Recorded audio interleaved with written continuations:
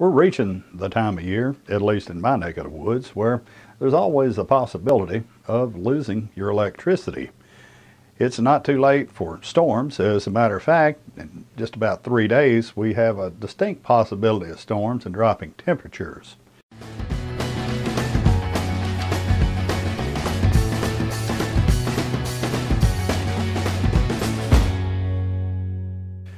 I don't know about where you live, but there's always a chance of ice storms when that happens this time of year. And losing the heat isn't that uncommon.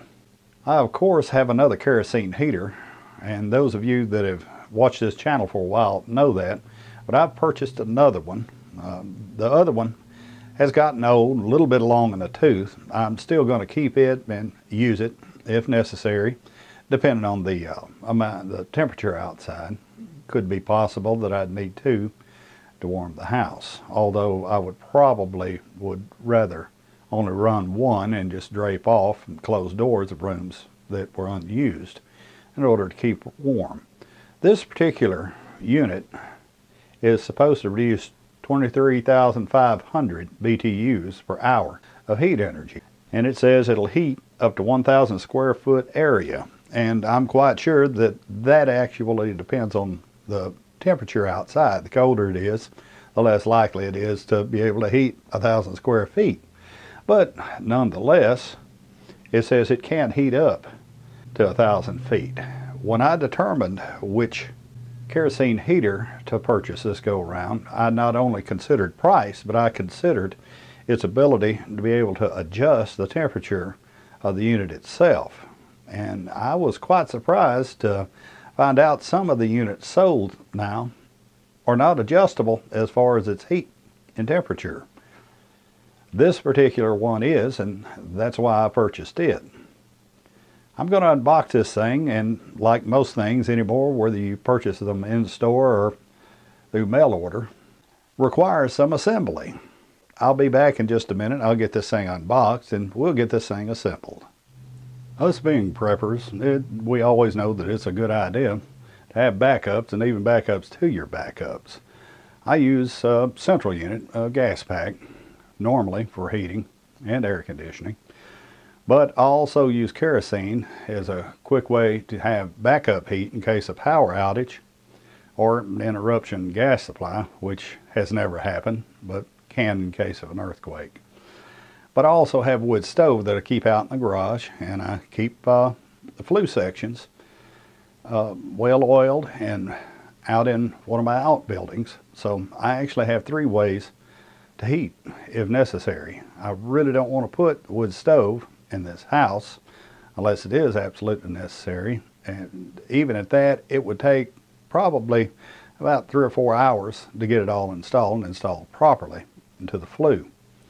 So as a consequence, I'd much rather have heat quicker, so I've opted for kerosene for backup heat.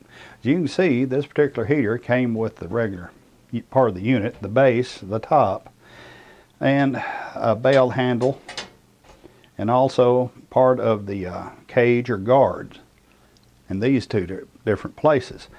But I was surprised to find a pump that came with it. I have one.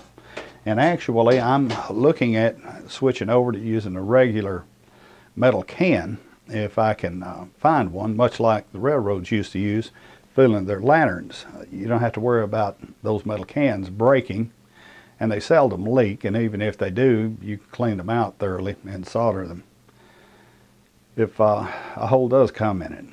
And it's just more resilient. There's no wonder that in years past, people used kerosene for lanterns and various other items. They used metal cans to fill them with for the simple reason that they're more resilient. You don't have to worry about breakage.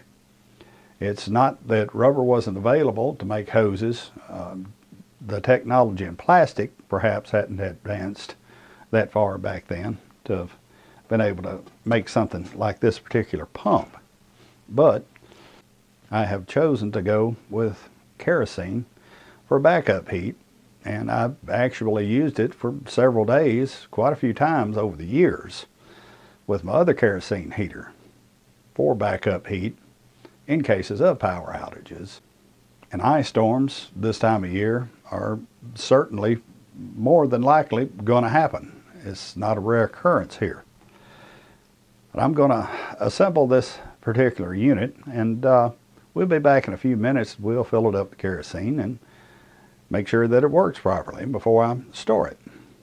Okay, I've installed the front and the back guards, or grill as they call it, and also the top of the heater itself and the top guard.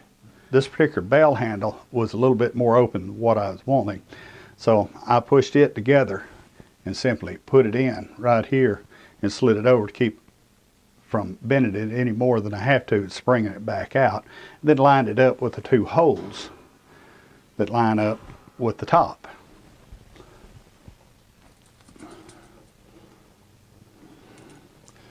These little pieces of apparatus are supposed to go on the base.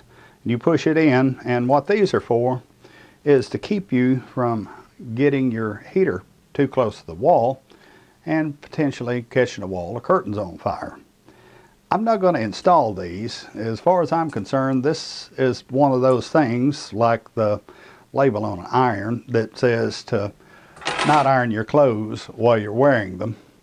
I'm quite sure the manufacturer of these has a good reason for including those. It's additional expense as far as I'm concerned, because if you need those guards to keep you from putting a heater or a lantern or anything else, including a candle, too close to the wall, keep from burning your house down, then perhaps you shouldn't be left alone anyway. But at any rate, I'm not going to put those on. That's stupid to me. Okay, our last thing to do is to add the batteries to this,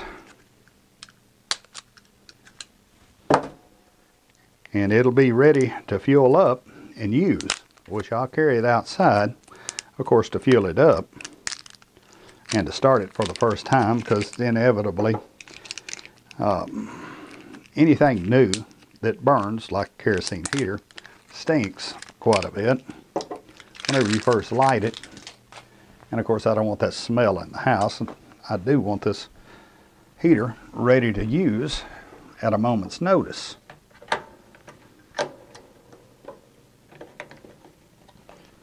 Once I put these batteries in, I'll turn this around and I will open this access door and push this button and make sure that that little element is getting hot. I hope you should be able to see this. That way you know that the lighter is actually working. Another thing I also do is turn that wick all the way up before I ever put any fuel in it, and I'll try it again to make sure that it comes in contact with the wick. In this case, it is. Now, this heater should be ready to fuel up. I like checking for the safety features and the adjustments on anything, especially heaters, to make sure they work. The shutoff works just fine.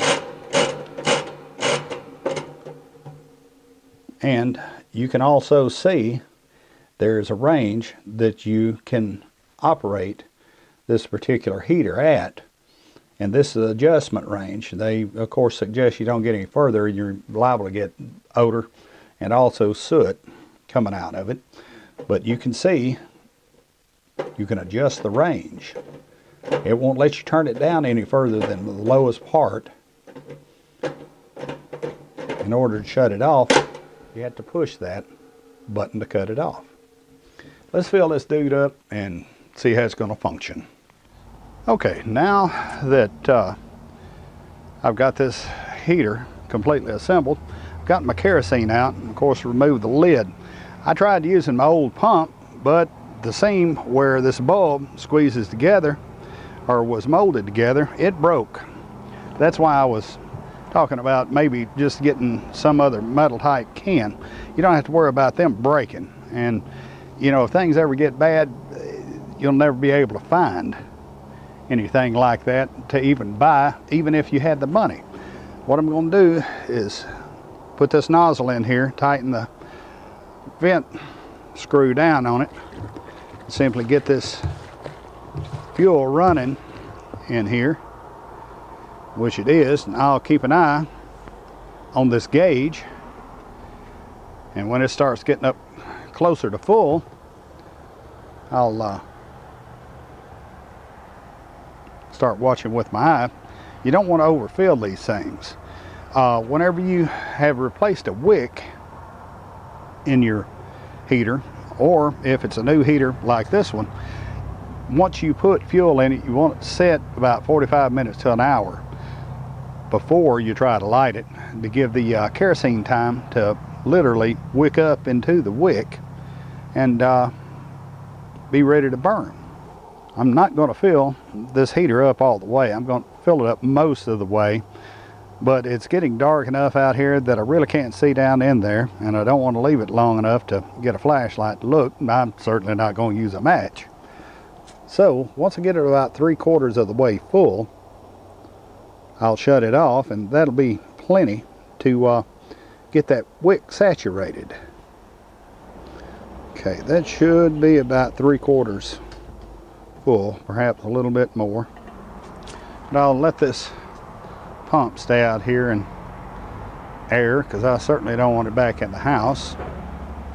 And I'll let that let the heater wick sit there and saturate for, like I said, 45 minutes to an hour.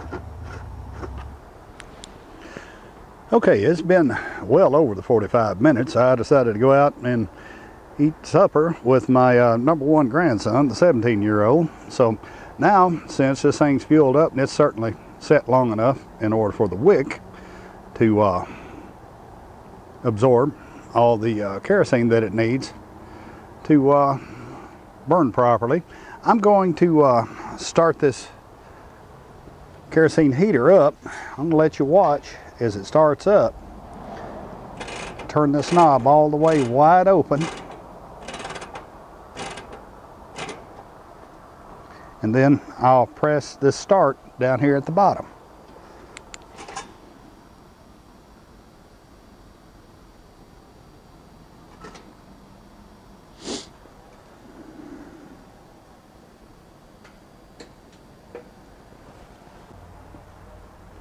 As you can see, it's warming up, and the sight glass is fogging up slightly, which is normal for kerosene heaters. Once it warms up, it'll no longer fog up.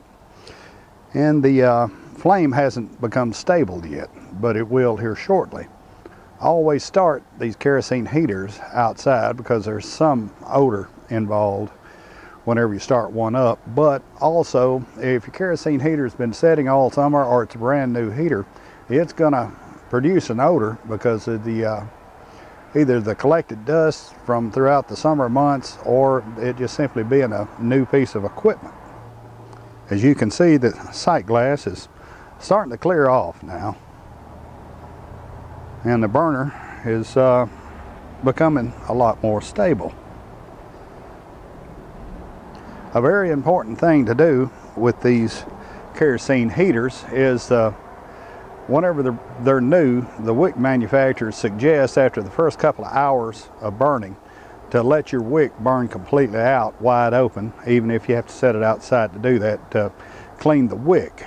And from there on out, about every 5 days of usage, you need to make sure and let all the kerosene burn completely out, and that cleans the wick. It removes tar and various other deposits, especially whenever the kerosene you're using isn't necessarily that clean. And there has been some complaints about kerosene over the years not being as clean, or one particular type not being as clean as the other. These kerosene heaters are supposed to use 1K, or as we always call it, K1 kerosene. And it's supposed to be a very clean kerosene. and it shouldn't leave very many deposits on your on the wick of your heater. If you notice a fair amount of tar deposits or other deposits that just simply shouldn't be on the wick, that's not part of the normal burning process, you probably should find another provider for your kerosene. Chances are it's not very clean, it's not as high quality as it should be for these heaters. This has been Bobby with Survival Existence, helping you help yourself. Subscribe to our YouTube channel, come visit us on Facebook. Good day.